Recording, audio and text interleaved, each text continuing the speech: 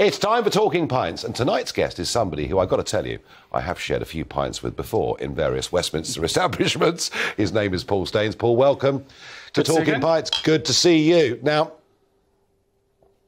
Paul Staines, but actually, it's Guido Fawkes, isn't it? Well, that's what we're known for. But that's what you're known for. I mean, you are Paul Staines. Yeah. In reality. I answered to both names, but I tried to keep it a separate identity to myself, you know. But a lot of people do call me by Guido. Now, we have a tradition in this country going back centuries, and I think we do it better than almost anybody else. We were, in the 18th century, cartooning people, lampooning people, sending messages through cartoons, through writings. We've had, you know, all sorts of radio, TV programmes, Private Eye's been going 60 years. We do satire, we do gossip, don't we, incredibly well? Yeah, I think all the pamphleteers of old, the 18th century pamphleteers in the city coffee shops were spreading gossip and rumour. Hopefully some of it true, some of it scandalous. But it had a market, and that's what I found out very quickly. I mean, I started in 2004. Yeah. What was the inspiration that made you launch this site? OK, so I had been working in fund management, started out in the city, and had a career that was great fun and profitable. And then I got into litigation with my backer for 2 years. And whilst I was twiddling my thumbs, I thought I'd have a go at this blogging thing, which... and the internet was still relatively new. Yeah, I mean, Facebook hadn't happened yet. Twitter was 4 years away at that time. So it all preceded that. I didn't know how to do it, but somebody I knew said, oh, you just go on here, get this bit of software. I had to go. And for the first, you know, few months, it was just probably the only people reading it were me and a couple of my friends. And then it slowly grew, and by about 2005, we had a front page story that hit all the 2005 election, Michael Howard versus... the machine of New Labour at that time. And I had a story that was picked up by the Evening Standard and hit all the front pages. And then as you get more and more scoops, the audience grows until now, you know, we measure our traffic in millions. I mean, we have a bigger traffic than a lot of political magazines. I think the New Statesman would kill to have our audience. No, I mean, Guido Fawkes is a very well-established, very successful site. 18 years is a long time to be. No, it is. And as somebody that's been written about in it more than once, you know, sometimes you like what you guys write, other times you don't like it, but that's the rough with the smooth. A lot of professional politicians take it quite well. Sometimes I go to a party and I forget. Someone's giving me dagger eyes, and I haven't written the story. One of the staff, one of our reporters has written the story. And what have we done? And I have to sort of Google my own site to find out what we've done to this person that makes them so angry. Are you a gossip site or a news site? Well, today's gossip is often tomorrow's news. And things that are rumours do turn out to be factual sometimes. Come on, well, sometimes. Look, we are, as I explained to Lord Leveson, we're going to come to the Leveson inquiry. If you go to Reuters and they're talking about whether interest rates have just gone up, that's a big news story, has to be checked out 10 different ways. If we're talking about whether someone has got drunk in a bar, we're going to go with maybe one source. If it's career ending, I'm going to want to stand it up very carefully. But, you know, rumours, and we're never wrong for long. Well, you say that, but, you know, if you're not absolutely certain of the veracity of a story, you'll write it in such a way that you're not going to be subject to legal action. I mean, let's be honest about it. Yes, and I've gone to a lot of trouble to protect myself from litigation. So I base the servers in the United States, the First Amendment protections, and I live in Ireland. You know, that's... But you still have to be responsible in what you put out. Yeah, I mean, we do sometimes get taken to court, you know, by rich people, usually. I haven't collected any writs this year, I don't think. First time I can remember for a long time. You must be getting old. You're losing your touch. Maybe. We have been going downhill since 2004, I think. But we occasionally do. And look, we do have a corrections policy, and we do want to get it right. Now, you might not like our interpretation of events, which is more of our opinion about And that's more political. Yeah. So that's the views. Because, I mean, you yourself, you know, you were a member of the Federation of Conservative Students, which was so right-wing that I think John Bercow was in it back in those days. I've known John Bercow for a very long time. Yeah. And the longer you know him, the less you like him. Everyone goes on about how I was in Lord Tebbit closed it down, it was too right-wing. It's true, but couple of years later, I was in the SDP. So I wasn't, I'm of the right. I like to think of centre-right. So I'm always a bit bemused when people think just because I like free enterprise and low taxes that, I've got leather suits in the drawer. So, no, I don't see us as that far out from the mainstream. Brexiteer? Yes, we lent into Brexit very hard, as you know. Which was very tough in Westminster. It was, but there was all my friends, were of that ilk. I think our editorial line in those days, I remember going to the Sun editor when they were giving us a column, and they were less warm in those days towards Brexit, I think. And I said, look, we're somewhere between UKIP and the Tories in our editorial line. And she said, oh, that's where we are. So she never interfered with our column. We did the column there happily for 3 years. And you were a Trump doubter? I was a Trump doubter, and you're going to remind everyone no, I'd forgotten. I'd completely forgotten the bet we had. So let me just cut to tell the story because you'll enjoy it too much. So I think I gave you odds. You did? I gave you odds. And then when Trump got elected, I gave you a £10,000 cheque. You did? You did. I won 10 grand off him. That's quite a big bet for me. Damn, I think my wife might be watching. I did buy you lunch though. Yeah, you let me choose the wine, which is very fair. Which wasn't pretty fair. No, that was a good win for me. Today, explain to people who've never been involved in journalism, they care about politics and they, want to hear about the people that run the country and the good things about them and the bad things about them. How does a Westminster news site, gossip site, how do you get your stories? Well, one of the greatest investigative tools in journalism is alcohol. And it loosens lips quite a lot. So there are bars in Westminster, and I don't tend to be in there. In fact, I don't have a pass to go on the parliamentary estate.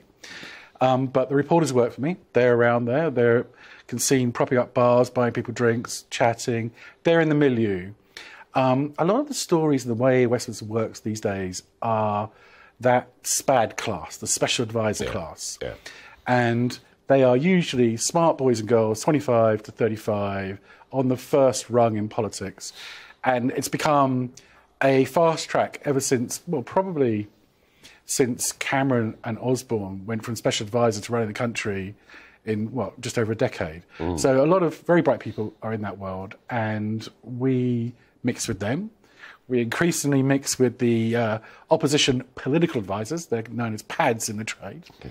And that's a resource. I'm old enough and I've been around long enough now that I do talk to cabinet ministers, and I've seen 6 prime ministers. So to my surprise, I'm on first name terms with them, but I don't often text them. And people also ring you with stories. People do ring me with stories.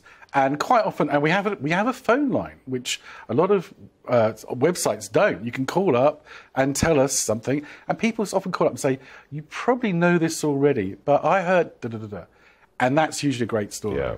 And it's often most junior people who have been spoken down to or kicked downwards who give you the best stories. Now, I'm somebody who was, for a few years, pretty much hated by most of the British media because I stood up against the political class. I had a point of view that wasn't popular. And my goodness me, I know what it's like when the full wrath of the press. I mean, for many years, not a single national newspaper supported me in any way at all. And I saw the Leveson inquiry hooving into view. And you gave testimony there, didn't you? I did. You see, I think, and it's interesting, I personally think that Leveson has made life for public figures more livable, more acceptable, a bit less fearful for their families. But we had a former Sunday Red Top editor sitting in your chair a few weeks ago who said, Nigel, that building over there, we don't get any sex scandals anymore. We don't get anything like the financial scandals we used to get. Do you think it's not happening anymore? Where do you fall on the way Leveson... Well, I think... So my view about character of politicians is important, and that if they are... the old-fashioned view, they're lying to their wives, they're more likely to lie to the voters. Now, that might be an unfortunate truth, but I think it is a truth.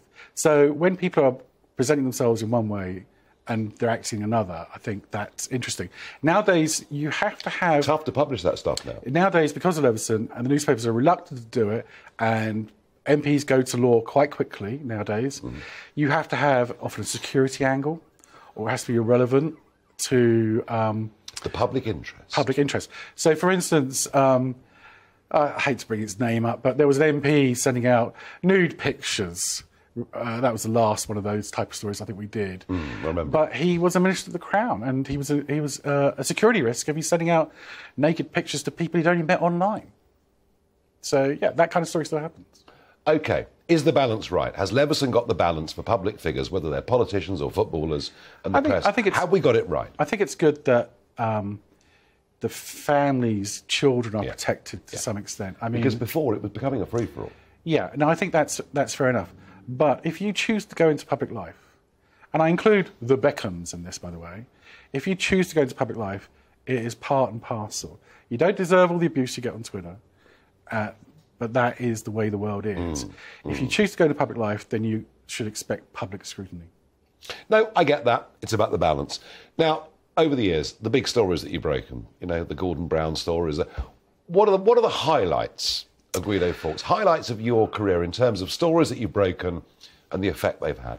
I always forget the stories when I'm asked these ones. I think that Damien McBride trying to organise Smeargate as it was called, was probably one of the most consequential stories. We had the Prime Minister's advisor had to resign. Gordon Brown was shown to be, you know, devious and willing to employ, you know, a pretty unsavoury henchman. And I remember a call coming from a special advisor to George Osborne calling up and saying, you've moved the polls 5 points in a week, because, you know, Gordon Brown's moral compass was out the window, and it just showed the public that it was the time when the Tories first broke through 40 points on the polls. Yeah. That was pretty consequential. I think a lot of the public service stuff we've done on MPs' expenses on those fiddles, people went to jail, deservedly so, you know, that kind of stuff. And we've started to do more corruption stories and hypocrisy stories in the media. We're actually now turning the spotlight on the media, and they do not like that. The thinnest-skinned people are journalists. Oh, absolutely. Yeah. No, I've seen that. And through the Paul Staines, Guido Fawkes stable, you've trained all these youngsters and sent them out, and you've got the political editor of the Sun newspaper and people in number 10 Downing Street, and that must fill you with a certain sense of satisfaction. It's good to see. They were all talented people. I mean, I was lucky to have them. You know, Harry Cole worked for me for 6 years.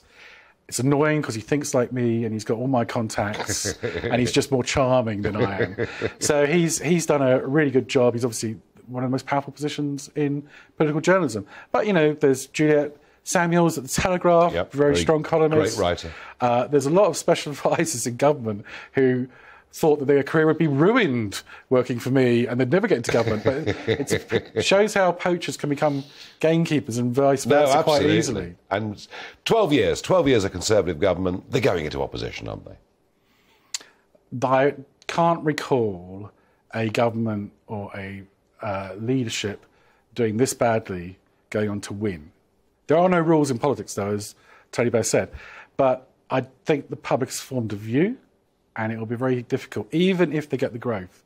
And I have a hunch that with tax cuts, if they push them through, they will get the growth. But no incumbent government during a period of high inflation is forgiven by the electorate. Doesn't matter if it's left or right.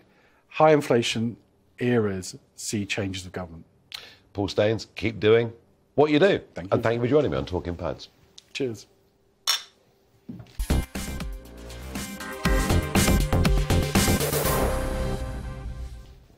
OK, it's time for Barrage the Farage. What do we have this evening? Trevor asks, has Truss signed the UK into the EU army without parliamentary debate? There'd be no debate at all.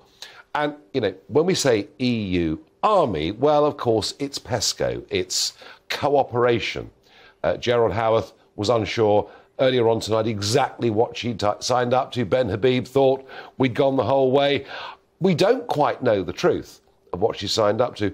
Paul, is Truss going soft on Europe, or...? I think she's making friends in Europe and trying to be a bit more conciliatory towards them. I don't think we need anything beyond NATO. NATO's worked for 50 years. I couldn't agree more. I couldn't agree... 70 years. 70, sorry. Yeah, I couldn't agree more. Yeah, this is the EU itself wanted to be a global superpower in its own blooming right. Robbo asks, The women's Irish football team sang IRA songs after beating Scotland. What does that tell us about the UK? Well, Ireland is not part of the United Kingdom, so I'm not quite sure I see the relevance of that. And generally, what I would say is that relations between Ireland, the Republic of Ireland, and the United Kingdom are a damn sight better now than they were 25 years ago. You live in Ireland. Well, I think something I've noticed of late is everybody under 30 seems like they're going to vote for Sinn Féin. So I don't think those girls, they're all quite young, I don't think they really realised and they've apologised, by the way. They didn't really realise just how, it was a chant. Yeah.